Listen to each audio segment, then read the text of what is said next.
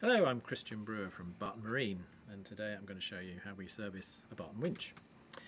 So, tools for the job today: you'll need a screwdriver, flat head.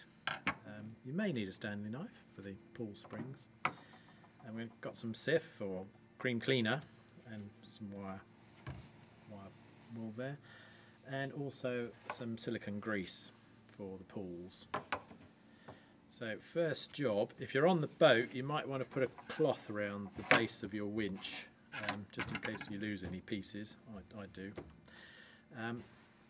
First job, take off the circlip on the top.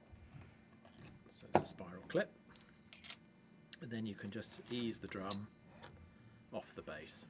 There's a couple of inserts in the top. Just take those off. And in here you will see the pulls with their springs. Now these may or may not need cleaning, and you can use the cream cleaner with the wire wool for that. And you can just pop the pull out.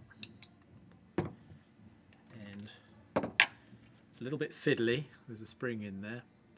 And then you can clean up the pulls, wash them off with water, let them dry off, because then the silicone grease will work better. So just pop that back in for later. Like I said, this is the bit that's fiddly. Takes some time, some patience. That pops back in. I'll put that to one side. Then you've got the centre shaft, and then we remove the screw in the middle.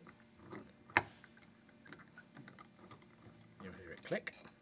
And then just hold the base, give it a wiggle, and it pops out.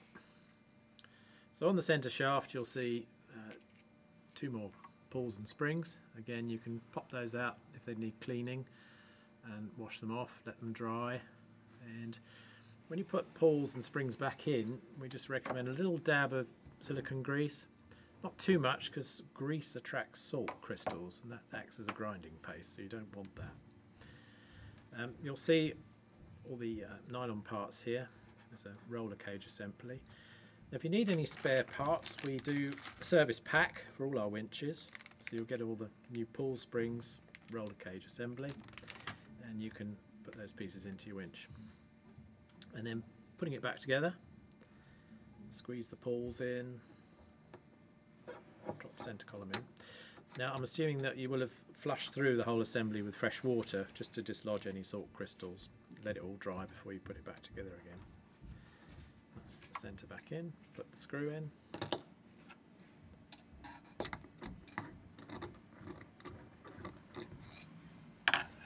Turn the top, check that it's all running freely before you put the top back on. And you can pop the drum back on. You need to hold the pulls open with your fingers.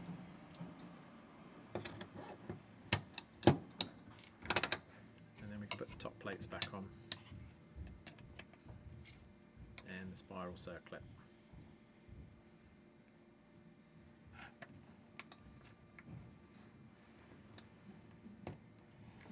There we go. Servicing a Barton winch.